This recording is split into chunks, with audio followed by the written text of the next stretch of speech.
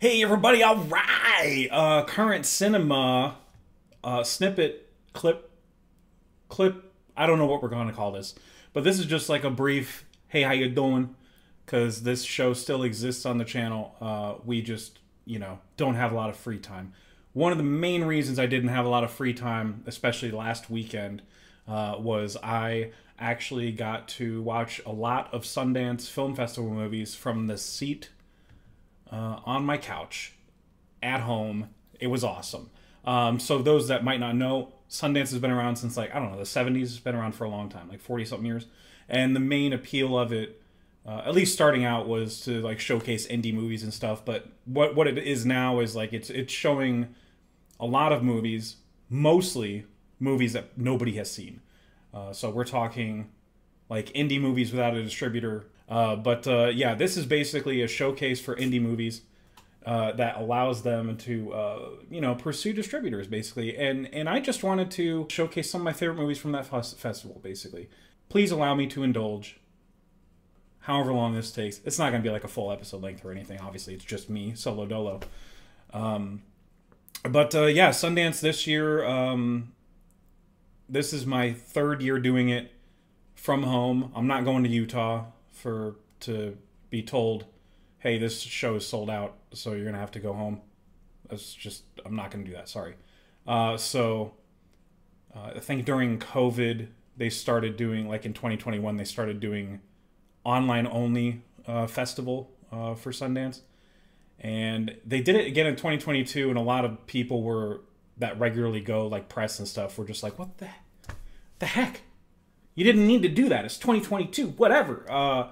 But that was my first year doing it, and I was able to fully participate. I got to vote. I got to, on my favorites, I got to, rate all the movies that I saw, and it actually mattered. It wasn't just Letterboxd ratings that nobody reads. Yeah, so that was really cool, and that kind of got me, that got me bit by the festival bug, I guess, at least in terms of, remote festival attending. Because there is one in Dallas, but it's where I'm at. I've done it before a couple times. I'd just rather stay home, man. I can't lie. It's just not for me. The whole grind, especially when you already work a full-time job, and it's I don't have it in me to go to 3 movies after work or whatever, however many it is. But yeah, this year it was 4 days for people to watch movies online. The options are getting slimmer and slimmer every year, but it's still cool. It's whatever, baby. It's whatever. I'm still getting to watch movies that nobody else on the planet has seen yet for the first time, and that's cool. This year I got to watch 20 movies, and six specific ones jumped out as my favorites. So I'm just going to get into it. This is not going to be fancy. This is going to be low budget, low effort. All right. So this is the Letterboxd, my rankings and all that stuff. So the 6 are the ones I have to sing praises about here. The first one, it's called Skywalker's a Love Story. I'm just going to go in order. All right. So this one was actually bought by Netflix, so it'll probably be on Netflix this year sometime, especially because it's already done. So why wait, right? Yeah, this one's really cool. It's literally what it looks like. It's these 2 crazy freaking nut jobs, kind of doing what Alex Honnold did in the movie Free Solo. Instead of a cliffside, they're climbing buildings. They're breaking into buildings where they don't have permission to scale them, basically, and they are finding ways to get to the top of them and take pictures and look hot doing it or whatever. So it's on a cinematic level, it's dude, this is beautiful. Yeah, this one's really cool. And it's dude, it's gonna stress you out with some of the shots that they're doing. And it starts, they kind of do the whole flashback thing at the beginning of the movie where it shows them in a confined space, kind of hiding from a construction crew or whatever. And then it kind of tells the story of how they met. And then it goes back to that moment, and it's really stressful. It's so unnecessarily, you don't need to do any of this. I don't understand the fascination with climbing things, but it makes for good movies. I I don't know, man. It makes for good, like, stressful thriller movies. So yeah, that's the first one. The next one is called In the Summers, a little bit harder to sell. I don't think anybody bought it as a distributor yet. This is definitely more of an indie flavored movie. Yes, that is the actress who played Supergirl in the Flash movie, which I liked, by the way. Whatever. But yeah, this one's just like, I don't know, man. It's hard to describe other than what you see as the premise here, where it's kind of following these two girls. They start very young, and then you see the movie's like kind of broken up into like 4 or 5 parts, and each part they're getting like 3 years older or a year older or whatever the time jump is. But yeah, by the end of it, this is how old they are, the daughters. So 2 sisters. So yeah, the dad is like a, you know, a volatile personality, like it says here. Like, he clearly loves them very much, but he's working through a lot of issues mentally and stuff like that. I don't know. They just shot it in a way that's very engaging and hard to take your eyes away from. Believe me, I watched so many movies that I genuinely, it was really hard to put my phone down and focus for hours and hours at a time of just like 5-6 movies a day. So this one, when it does hook me, it deserves to be commended. So that one is called In the Summers, to be released TBD. It says 2024, but that's not when the rest of the world is going to be able to see it, I don't think. The next one's called Didi. It's got that little accent, but I know it's like Chinese. I don't know. But anyway, we're here, guys. We're here. Everybody that's a few years away from 40 like I am, we are at the point where we are doing late 2000s nostalgia. Like, we're here. It's time to make peace with it. And this is during a time period where that's the main character. This is during a time period where AOL still existed. MySpace was definitely still a thing. And by AOL, I mean AIM, Instant Messenger. So it still had a lot of those little, like, a lot of those memories it was pulling at, for sure, for me. And then, yeah, this is just, I mean, it's just a straightforward coming of age story about this kid who is struggling to fit in, doesn't really get along with his older sister. In fact, their jabs at each other is some of the funniest stuff. If you remember that scene in Donnie Darko where Jake and Maggie Gyllenhaal, real life siblings, are bickering at each other at the table, and Jake Gyllenhaal's like, "Why don't you suck an F," or whatever. And or the sister says that, and he's like, "I don't even know how somebody could do that." And yeah, this movie's just like full of that type of interactions where it's really, really funny.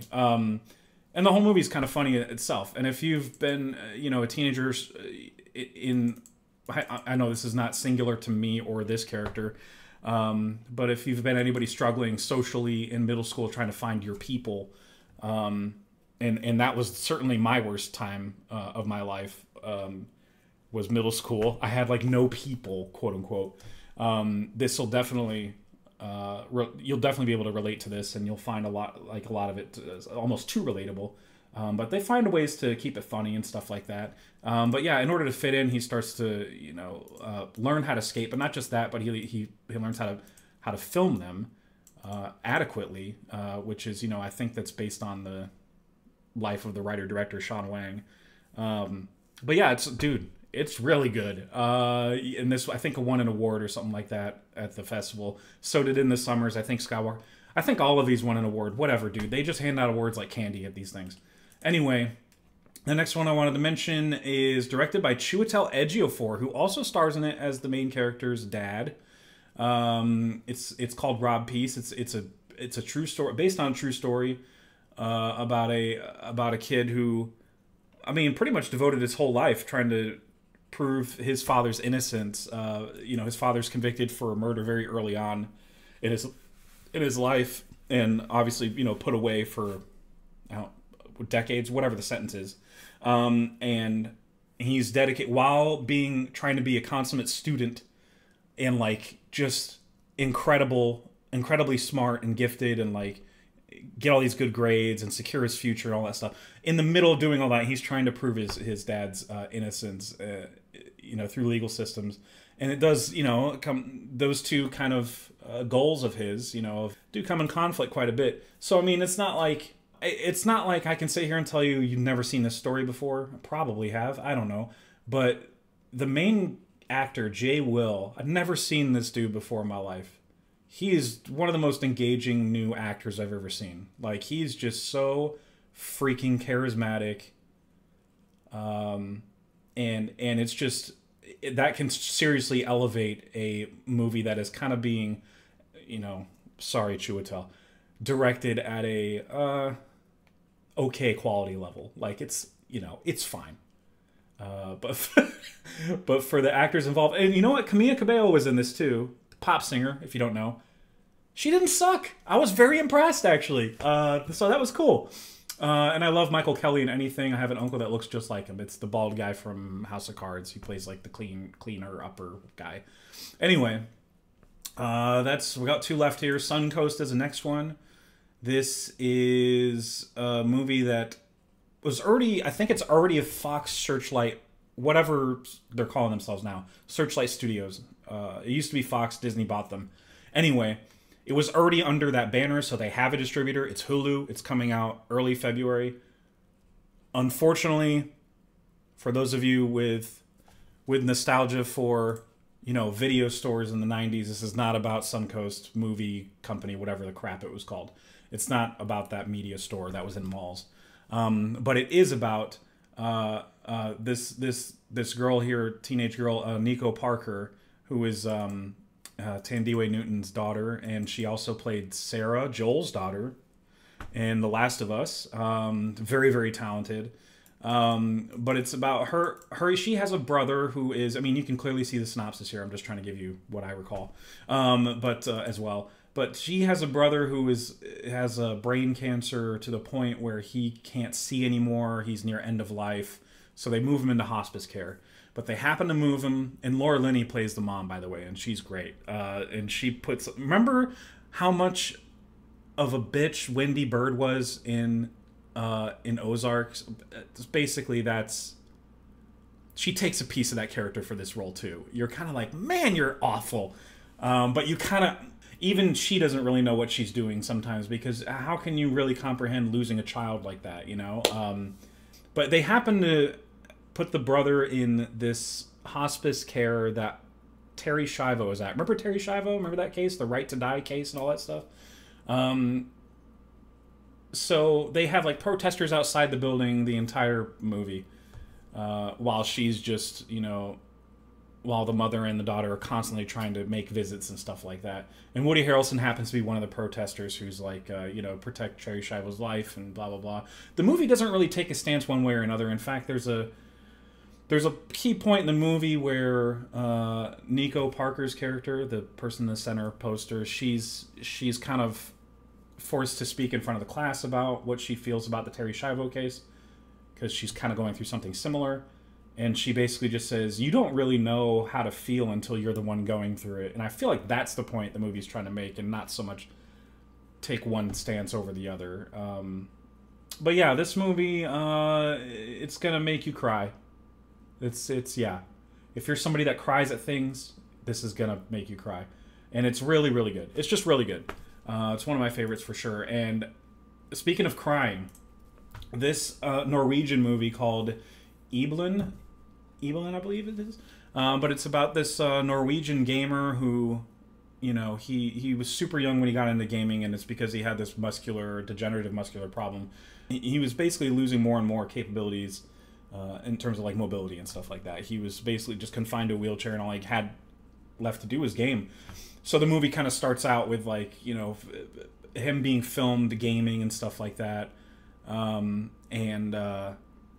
you know, from afar, his parents were just kind of like, we didn't know how to peel him away from that. It felt like he was robbing himself of a social life, blah, blah, blah. You know, and then he passes away, unfortunately, at really, really young, 25, as it says here. And this was secured by the Netflix, by the way, so it should be coming out maybe for the next award cycle next year. But after he passes away, there's a deluge of messages that he used to play from people that used to play World of Warcraft with him. And sorry, just got a text. And they're just like, rest in peace. You know, we want to hold a vigil. Tell us what we can do. They're like reaching out to the parents who posted a blog and gave their email address. Like, it's just hundreds of people. Like, this kid, he did have a life, and it was developed through the game. And this just emphasized the importance of... This is why I also love this movie, and it's also related to the current, you know, current gen audience, I guess, as gamers. This is why I'll never understand when people are just like, video games will rot your brain. I mean, obviously that an element of that depends on the gamer. But I mean, when you're playing community games like World of Warcraft, where you kind of have to make friends to be successful in a lot of what you're doing, just look at how it changed this. It gave this kid a life. It gave him a life that he could not physically have outside of his home.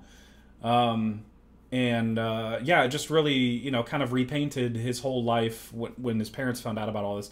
Kind of repainted, like, everything that, you know, every time they caught him gaming, it was really like him hanging out with his friends the way that he knew how. And, like, and what was really cool is that they were able to get the archives from World of Warcraft of all of his chats and stuff like that, recreate it in the movie the way that it happened, with, you know, professional voice actors and stuff, kind of imitating who they could.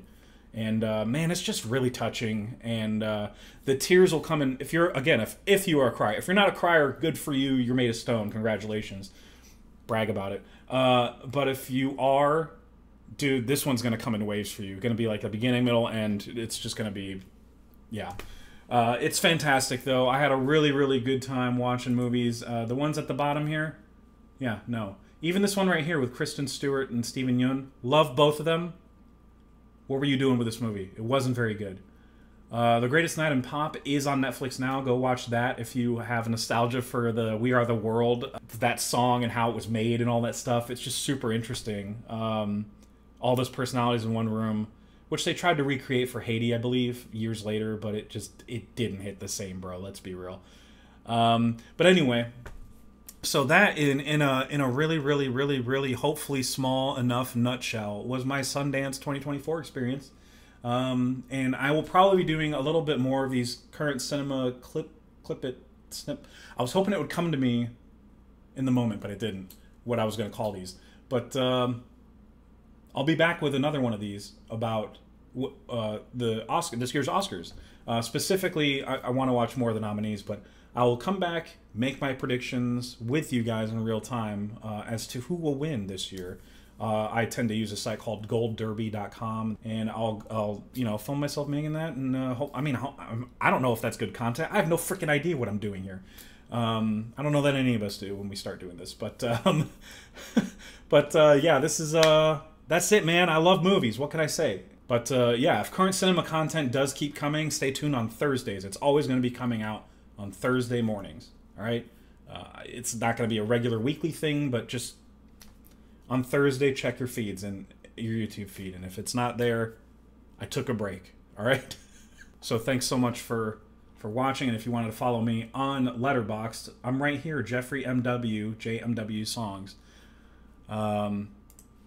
Right here, jmwsongs, Jeffrey MW.